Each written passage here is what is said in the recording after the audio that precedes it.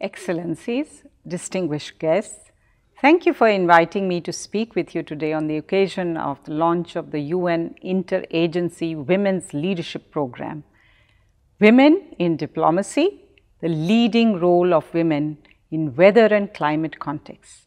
I want to extend my thanks to UNITA, the World Meteorological Organization, the UNFCCC Secretariat and other partners for their leadership in the development of this important program, which is designed to strengthen women's leadership both within governments and the UN system. UN Women is privileged to be a partner of this program and is committed to supporting the concrete steps to contribute to strengthening the engagement of women and their full and equal participation in all climate change contexts, including in negotiating outcomes, implementing actions, monitoring and holding governments accountable to their commitments. The launch of this program comes at a most opportune time, I would say a historic time, as we approach the finalization of the Sustainable Development Goals and a 2015 climate change agreement. We are looking forward to new commitments for people and planet, a world that works for all, women and men. Earlier this year, in the context of the 20-year review of the Beijing Platform for Action, member states committed at the Commission on the Status of Women to work towards the full, effective and accelerated implementation of the Platform for Action across all of its 12 critical areas of concern, including women in power and decision making. The platform serves as the blueprint for transformative approaches to achieve gender equality and the empowerment of women in the post-2015 development agenda and related processes. For UN Women, women's leadership and agency in decision-making on climate change action has been a key priority since its creation. We have been also active in supporting and highlighting the role of women as agents of change in the responses to climate change, the environment and disasters at all levels. In 2012, UN Women organized the Women Leaders Summit at the Rio +20 conference, which brought together women heads of government and state who pledged their support and urged governments, civil society and the private sector to prioritize gender equality and women's empowerment in the Sustainable Development Agenda and accelerate actions for its implementation. The following year, UN Women contributed to the debate on how to implement the decision taken by the parties to the UNFCCC at COP18 on improving women's participation in the UNFCCC negotiations by preparing a study with the Mary Robinson Foundation on strategies to improve women's participation in achieving gender balance.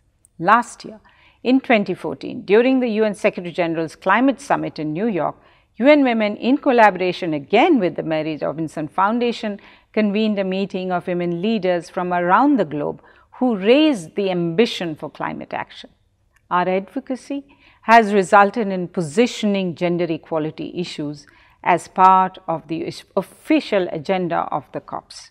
Just last year at COP20, parties adopted the 2-year Lima work program on gender with action-oriented mandates spanning the elaboration of gender equality linkages across the thematic areas discussed in the UNFCCC context. So why is this new program relevant? Women have repeatedly proven to be effective agents of change as reflected in their knowledge of sustainable natural resources management, in their leadership at the household, community, national and global levels, to respond to and find common solutions to climate and weather-related crises.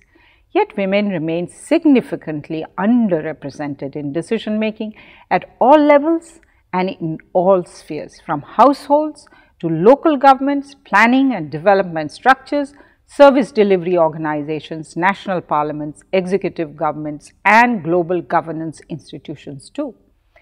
Women continue to face barriers in the form of institutional and structural constraints, be it in terms of access to resources, absence of property and inheritance rights, lack of access to knowledge and information, or to training and skills development or capacity building.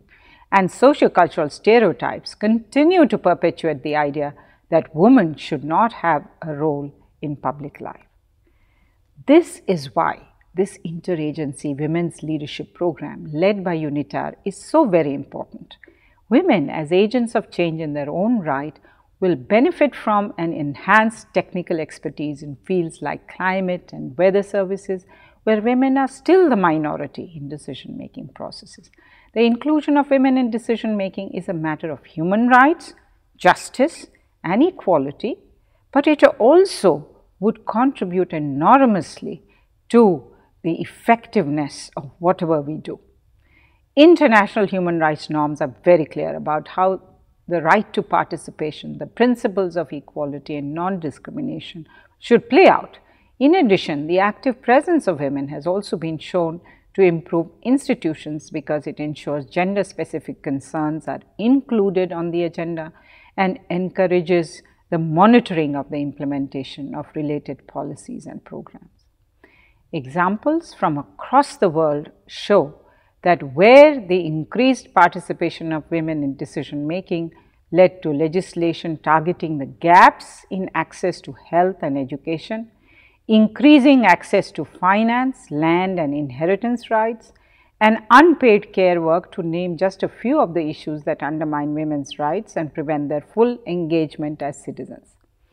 Other examples from India and Nepal have demonstrated the increasing effectiveness of policies on forest management, where women's leadership was incorporated. Once the inclusion of women had reached critical mass, there was a fall in logging and illegal forest activities. The launch of the Women's Leadership Program will go a significant way towards building capacity to work towards institutional transformation, to ensuring a much needed mainstreaming of gender perspectives into national policies, action plans, and other measures on climate and weather based on systematic gender analysis. The program also provides an opportunity for the participants to mentor others and to build alliance, and mentorship is really important, and to build alliances amongst different stakeholders, governments, UN systems, civil society, women and men and citizens who can work together for the achievement of gender equality. On behalf of UN Women, I once again congratulate UNITAR for its leadership in launching this program.